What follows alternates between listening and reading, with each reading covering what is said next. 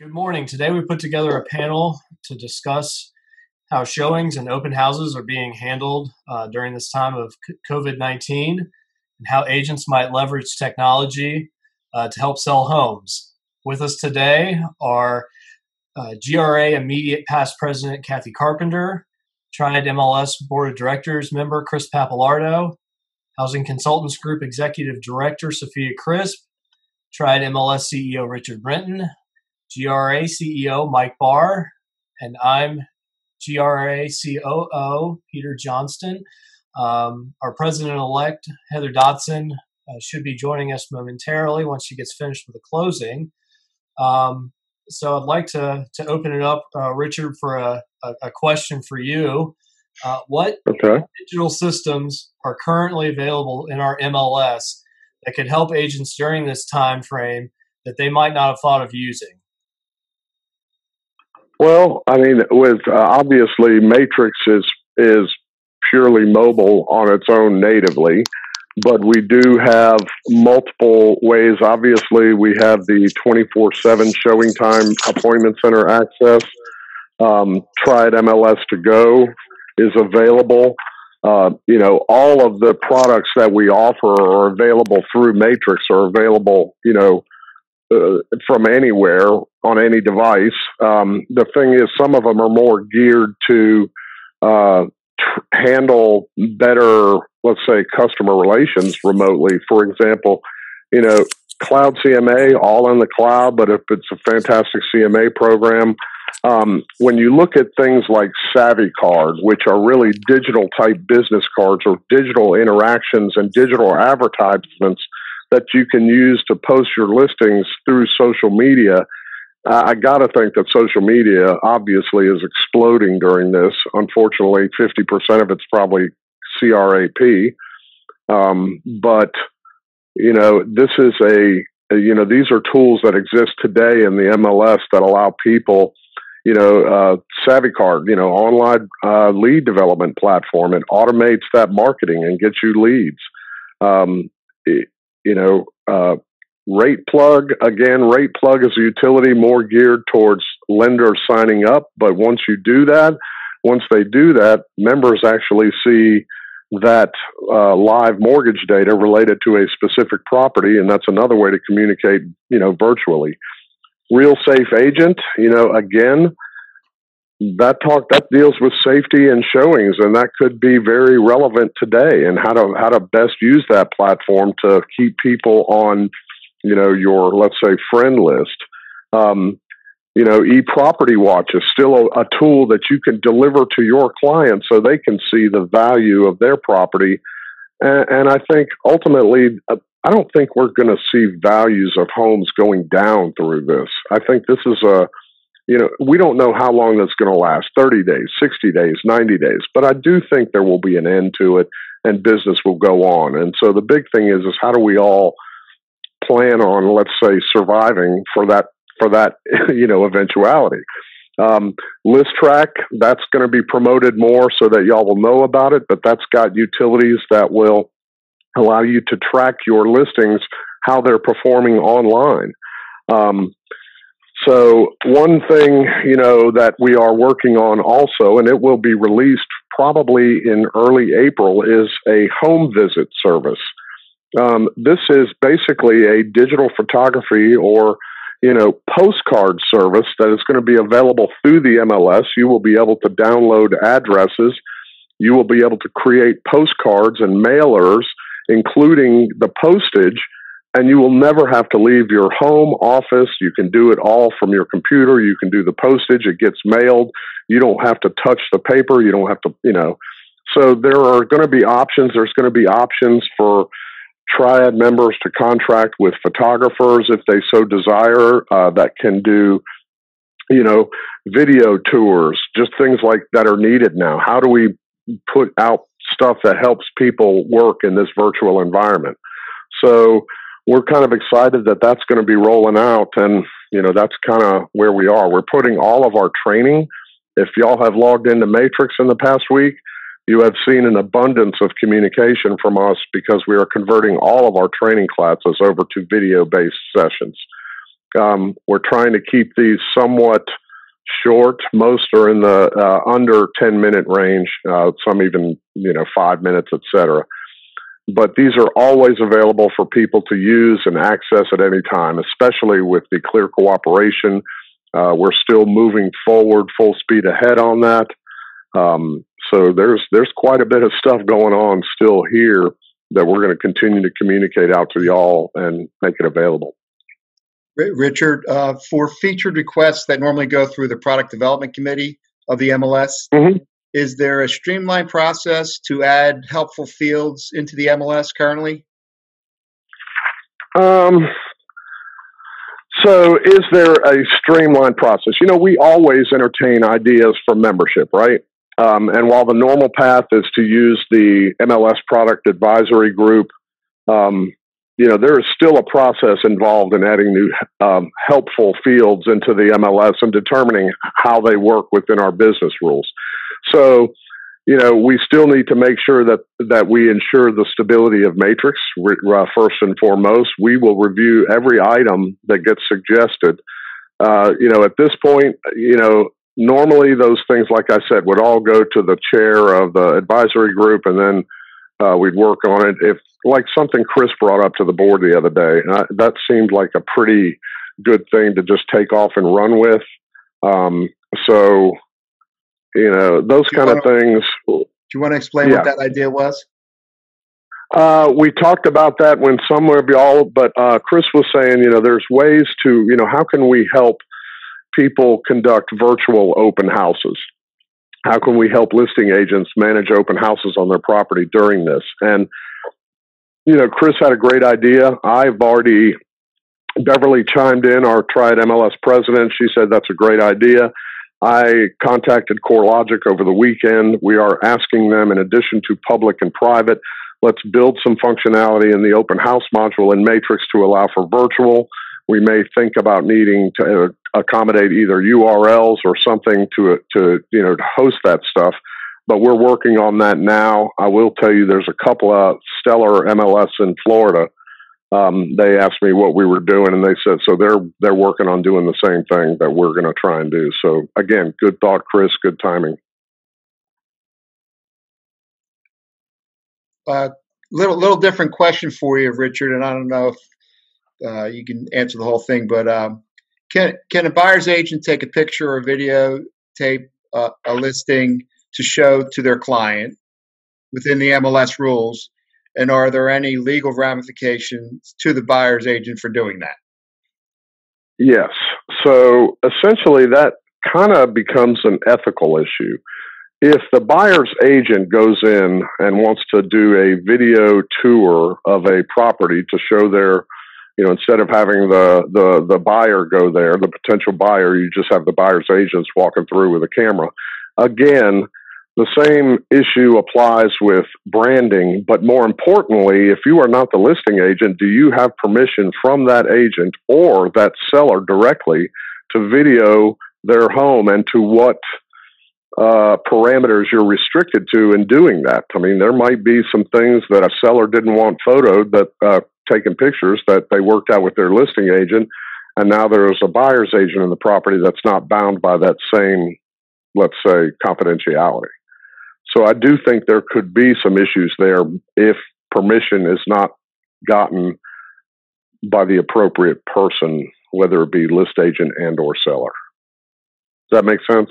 Yeah, that helps. And tied to that question is something that's been popping up, that's going on right now in social media. And I'll just ask the question real quick: can an agent put a video or picture of another agent's listing on social media, soliciting interest on that property? To me, standard MLS, let's say IDX rules, broker, that's, internet data exchange. If you agree that just like you're showing another broker's listings on your website, you should provide the appropriate, namings to say that this listing is provided courtesy of ABC Brokerage. You need to make it clear that there is no way any consumer could assume that listing belongs to you, right? And I know none of you want to advertise for other brokers, but on your websites, it's required that, how would you guys like it if somebody took a picture of your listing and advertised it as their own? So that's the ultimate question. Okay. Changing gears a little bit. Let's get into some of the agent side issues that people might be running into. So for the agents that are on our panel, are you still showing homes? And have you experienced homeowners who are unwilling to have their home that is for sale shown because of the coronavirus? This is Kathy. Yes, I have continued to show homes, being very cautious, having my buyers take precautions, and sellers have been especially wonderful right now with leaving wipes out, footies out, gloves out, turning on all the lights so that myself or buyers do not have to touch things in their home.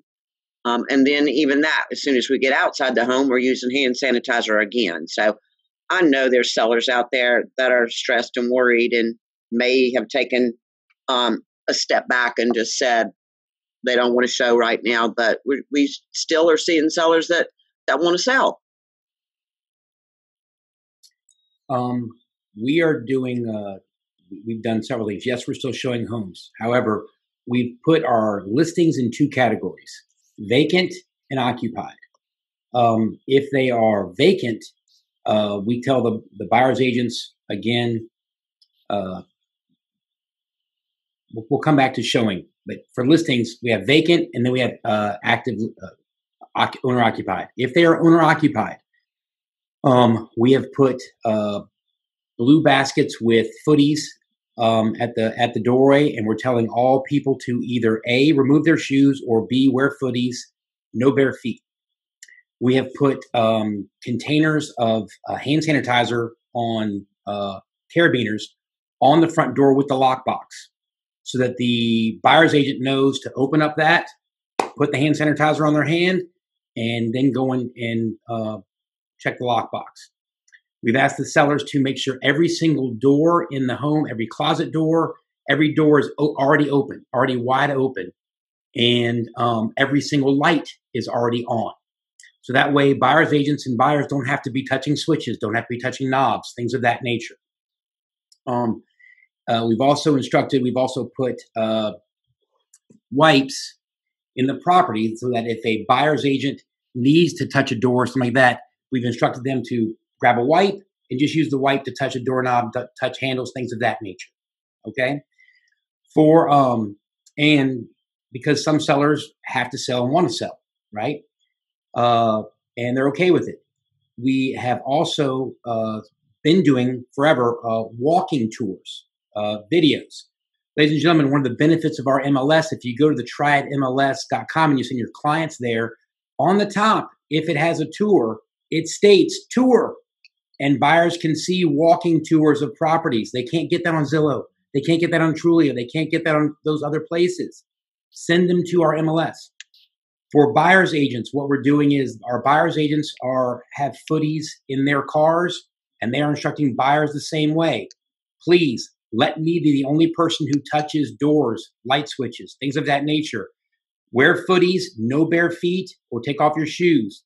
They are carrying hand sanitizer. They are carrying Clorox wipes, and they're wiping down every door and touching that as they go through the property and turning off lights and doing those same things to get this done. And we're asking our clients to practice social distancing. Let the buyer's agent walk on the front step. You stay at the bottom of the steps. We're going to open the door. We're going to walk through. Then you're going to have you come behind us. Just practice safe, social distancing. And we are still showing some homes, and we are still getting homes shown. For vacant properties, frankly, we're telling buyer's agents, because it's vacant, wear footies, don't wear footies, but bring your own precautions to walk through it. Because it's vacant, we're not going to turn on light switches and those type things. And we are personally tracking how many listings are going on the market and how many listings are going under contract every day. just to remind our clients and our agents that we have been deemed essential, and to keep our economy moving forward. There are buyers and sellers who need to sell. Do it safely and keep it moving forward. So I don't know, Chris, while you're there, have you attempted a virtual house, and how successful was it?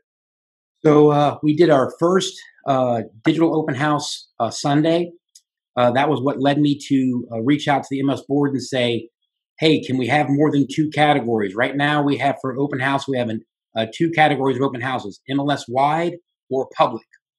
So we chose public, and even though all of our promotions said, go to this website to join the Zoom call and the Zoom conference, digital open house, online open house, watch live from your home, we still had 3 people physically show up at the open house. So we've asked the MLS to give us a third option, hopefully like a virtual open house, digital, online only, something, so that we can let people know. And we had success. We had 11 people look online while I did the virtual open house. And we had, with a sign-in sheet, by the way, like registering for the open house, they went to a website, logged in, got the code to come to the Zoom tour. And then we had, of course, 3 people show up. So we had I had a second agent at the house with me so that she let one group at a time go through the property and follow the protocols we had set in place while I was on my phone doing the digital open house. So for those of you on the screen, you'll see that I actually have two of me on this right now, one of which is my phone and one is my laptop. So it worked well. I walked around with my phone and made my phone a hotspot. And then I was able to do Q&A while I walked through it. And I basically did 4 tours, one at 2, one at 2:30, one at 3, and one at 3:30. And I just walked through the whole house. And as people were asking me questions on the chats, I would dig into a deeper part of the property and everything like that. And it worked fairly well. It worked fairly well. And we'll get better at it. And we're going to be happy to do a Zoom tutorial on it once we get it even more dialed in for agents. That's awesome. So has anybody tried a FaceTime or Google Hangout style showing where your clients weren't with you yet? Hey, it's Heather.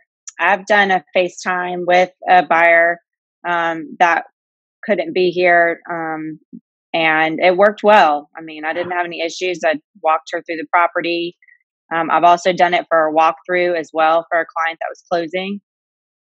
That they didn't want to come to the walkthrough too.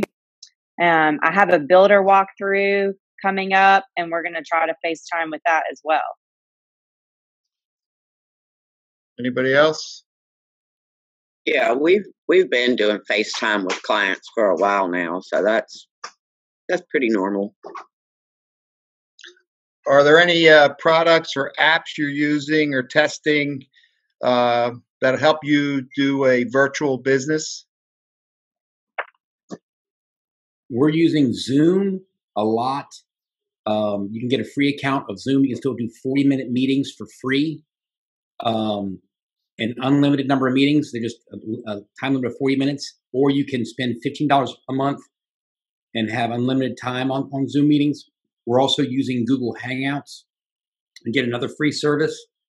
And then we're doing a lot of FaceTime as well. And back on showings, if we're asking buyers to stay home and let us do FaceTime showings with them, and then if they love the home, right, then let's go look at it physically if we want to make an offer. So let's just everybody stay home right now and not just go window shopping. Once you think it's the one, then let's get up and go do a showing physically.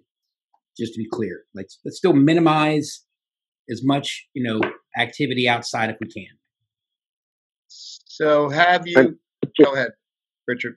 I would just like to, hopefully all this being temporary, but I think we just, yes, showings is something that we need to figure out how to accommodate a virtual showing by a buyer's agent.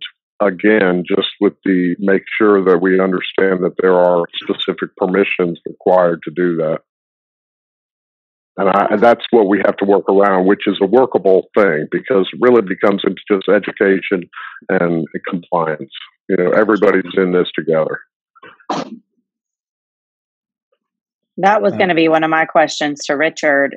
With the FaceTiming showings, is that going to fall in the same category as videoing? Is there an ethical issue there that we need to get permission? Absolutely. I think if you are showing a property that is not your listing, then there needs to be specific permission granted for you to advertise a video that you take in the home, because they may tell you can't take a picture of XYZ. My grandmother doesn't wear clothes. You probably shouldn't take pictures of her walking around the house. Whatever, it's just that, you have to, picture that. I think it just, with appropriate permissions, we need to figure out how to make this work. And I don't think there's any brokers that are wanting to cooperate with people that wouldn't want somebody to promote even if, their listing, as long as it's promoted as their listing versus yours. Does that make sense? Mm-hmm. Well, with it being FaceTime, because it's not videoing it or it's not saving it, it's like walking the client through the house as if you were there. That doesn't change things, though. Again, I still think it would behoove, if we're doing any kind of virtual type of things where you're FaceTime as you walking through. Again, I'm not sure that's what is different about that than you walking that client through the property, right? The whole idea of photoing and getting permission is kind of formal, because right now, today, yesterday, 3 weeks ago, you took a potential buyer to a property, they probably had their phone out all day long, the whole time. They're probably videoing rooms. So this is something that occurs. I don't want to make it too complicated, especially since of the position we're in, but I think we should probably figure out a way to say, look, here's how we're going to do it. It would help just to make sure you contact, as a courtesy, contact a listing agent. I don't know how that would work, but does that make sense? I don't know how you stop it either. And I don't want to discourage it, because in this time it makes perfect sense to do. So have you had an experience where you have a seller who obviously has their house for sale, right? They want to sell their home, but yet they don't want anybody to come in it. And are you using the virtual side of things? Or you've talked them into that, or no, or how are you dealing with that? So we have worked out with a few sellers, by the way, who are elderly and at risk, right? Let's be real. Like, these are people but they have to sell, and they are in a higher risk. So what we've done with them is we've done walking tour videos of the properties, and we are going to show buyers those. And what we've done is we said, okay, can you be out of your house can you go someplace safe for 2 to 3 hours on Saturday? And we are going to only let, and it's more work on our part, that's okay. We're only going to let pre-approved buyers. We want to see the pre-approval, and we're going to give them a 2-hour window to come in and look at your property on Saturday with all the current precautions that we're doing, and then air the property out and just wipe down counters and tops and disinfect when they get back to the property. If they will allow virtual showings only, because we can't write offers unless we physically walk the property, then we're recommending they actually take their house off the market right now if they don't have to sell until we can get this figured out. If they won't allow somebody who's sincerely want to make an offer physically see it, we don't want it on the market. If they are at risk, we'll give windows of showing opportunities if they're concerned.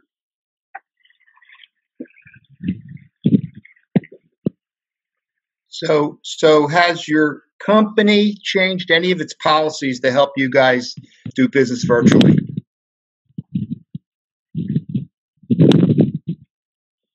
That you know of?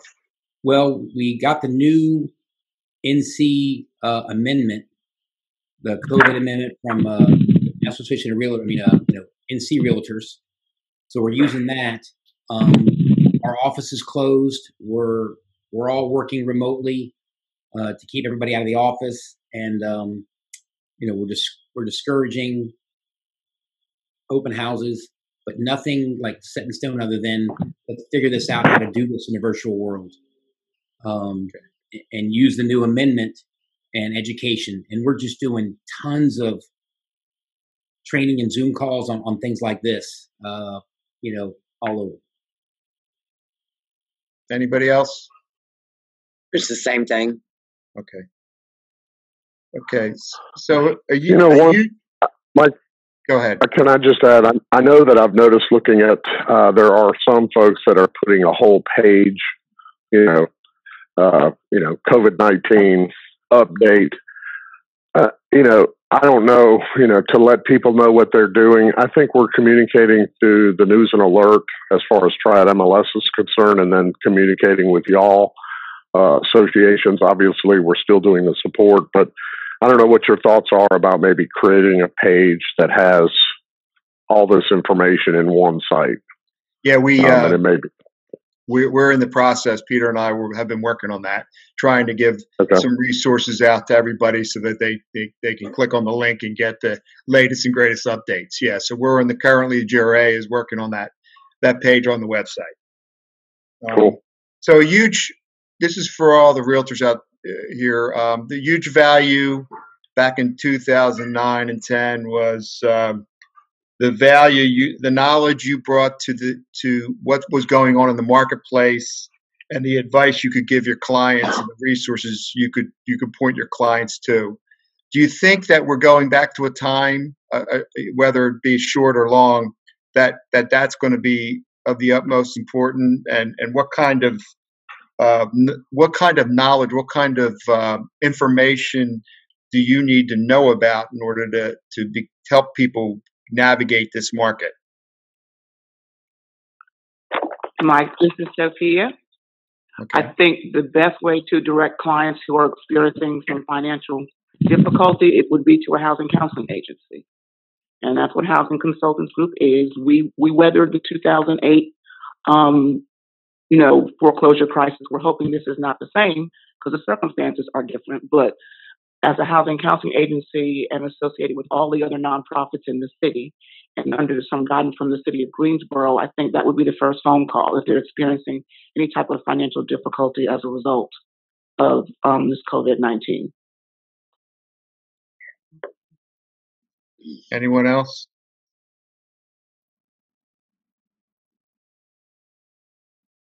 Okay. Peter, you want to wrap up? Do we have any other questions or thoughts before we wrap up?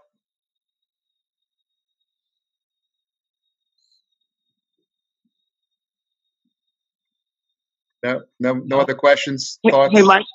Yeah. Well, I don't have any other questions, but we talked about this offline. We do want to make sure that folks are prioritizing what they're paying if they are having some financial issues, and that goes for realtors as well as your clients, that regardless of what the government's going to do in terms of stimulus money, you need to prioritize what you're going to pay. There are some things that can wait, some people that will wait for you to recover. I wouldn't pay my credit card before I pay my mortgage. So make sure if folks are coming to you with questions about how am I going to make it, that they at least know that they need to prioritize what they're going to pay. Yeah, this Sophia, you're right. This is a time to build the confidence and trust of your past clients and your current clients. Show them your expertise in real estate, and become the trusted source of information, and to the best of your ability. And I agree. We are hosting a class one day a week on budget, how to painfully go through your budget line by line and decide what's essential, what's necessary, and what's fun. Because everybody needs to, frankly, budget better.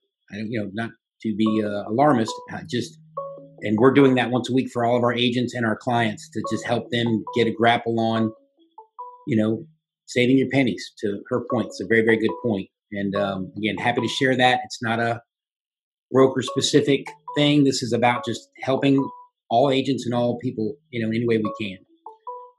Also, I also want to mention, been blown away how the MLS has been reacting. Like I sent this one little idea out, and Richard and Mike and everybody on this call, just thank you guys for really just jumping on this and really working.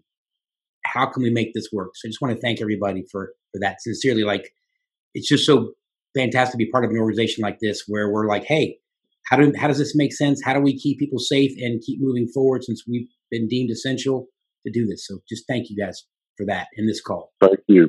Great idea. Yeah. Awesome. Thank you. Mike, I also am going to share with you all the services that we're providing for first-time home buyers with the down payment assistance. Those services are continuing. We're in talks right now with the city of Greensboro. Should we move to a new phase of shutting down, how we're still going to be able to get the checks to the attorneys. We are still doing the down payment assistance classes virtually via Zoom. We did our first one on Saturday. It was fantastic. And I find that the buyers are more engaged when they're not sitting in a classroom with strangers. The chat worked out very well, so our services are going to continue as well. And pretty quickly, we've been able to get the classes going, and the facilitators are great, and the group was really engaged Saturday, so those services will continue. That's great to hear, Sophia. And we thank you for all the things your organization's doing for the marketplace. You're welcome. Peter, do you want to wrap up? Sure. So definitely a big thank you to all the panelists today from the MLS and our agents that are out there in the marketplace. We'll probably be convening this group of panelists again in the future, especially if this health virus that we've got going on continues longer than we expect, with more ideas and updates on what we have. And just want to thank everybody for their great ideas. All right. Thank you. Thank you. Take care. Thank you. Thanks all. Take care, guys. Bye-bye. Bye-bye. Bye.